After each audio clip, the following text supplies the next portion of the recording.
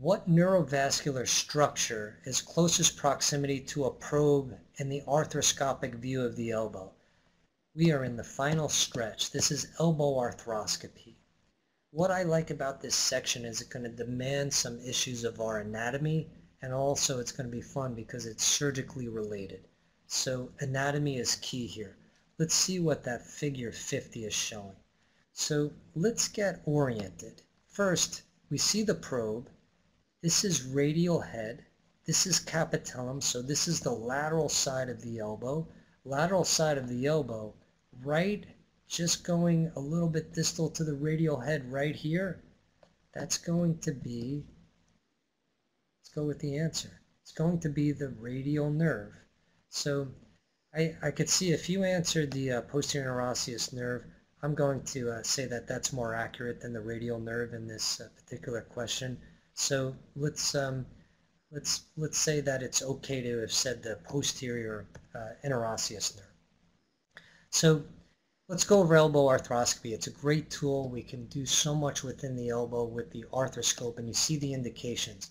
Loose body removal, osteophyte removal, synovectomy, restore motion. Some of the stiff elbows you do a capsular release, osteochondritis dissecans of the capitellum, and lateral epicondylitis. This is a lot of what we talked about today. Contraindications are important. Prior trauma, surgical scarring, previous ulnar nerve transposition.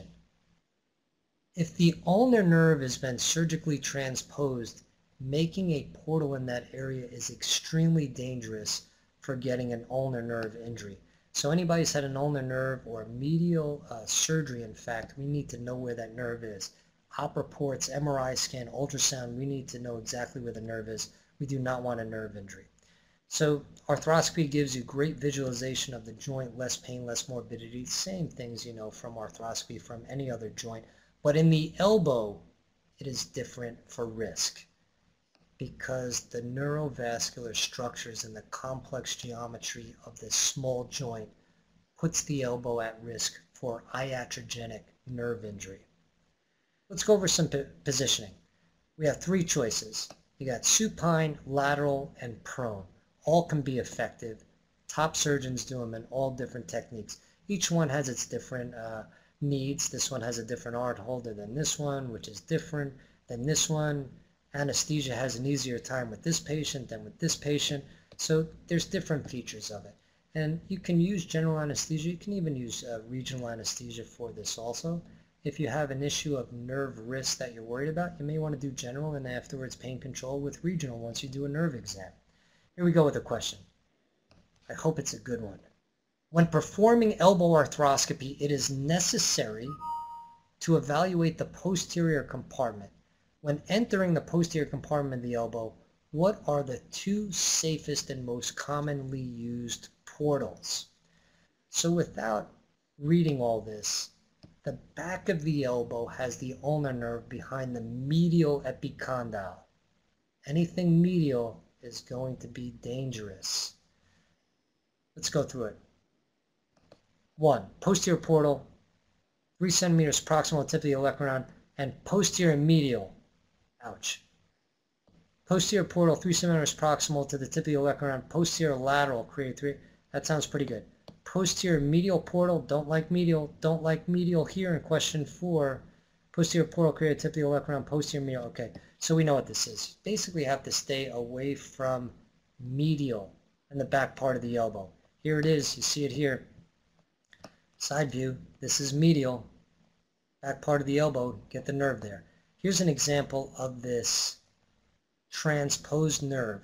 A anterior portal on the medial side would be placed right here. It would go right through the nerve. So contraindication, as you know, transposed ulnar nerve is a contraindication to a medial portal. Here's the portals that we just described. Direct posterior portal and a posterior and lateral portal. Nothing medial. This line is outlining the ulnar nerve course. So here's a, for when you're reviewing this on the Orthobullets page with your table here, it's good to know each portal location, what the anatomy is, and what the nerve is at risk. So you know where you're working, which portal, you know which nerves are at risk. you'll get all these questions right. Here it is again. You have all of this in a table form in your at Orthobullets so that you can look at it. But just to give you an example, if we're lateral, then we're worried about radial and posterior osseous nerve. If we're medial, like an anterior medial portal, we're worried about the medial nerves, like the median nerve and the medial antebrachiocutaneous nerve. And then you get the idea. Here we go again with some anatomical drawings. Lateral part, here's the radius. And in this situation, we're describing that as you move more distal, the portal gets more dangerous. So we like proximal anterior lateral. We like proximal anterior lateral. We don't like distal. The more distal you go, the more you're at risk for a nerve injury. So we also use blunt dissection. We do things in ways that are very protective of the nerves so that we nick the skin, blunt dissection to get into the joint. What are the complications? You can get stiffness and you can get bleeding and you get sinus tract formation. I've had it through the triceps myself, so and then had to debride it, but it's actually pretty uncommon and it's not as concerning. If you enjoyed this video, please consider leaving a like. We'd love to hear your thoughts and what you'd like to see next in the comments. Don't forget to subscribe to our channel and follow us on social media.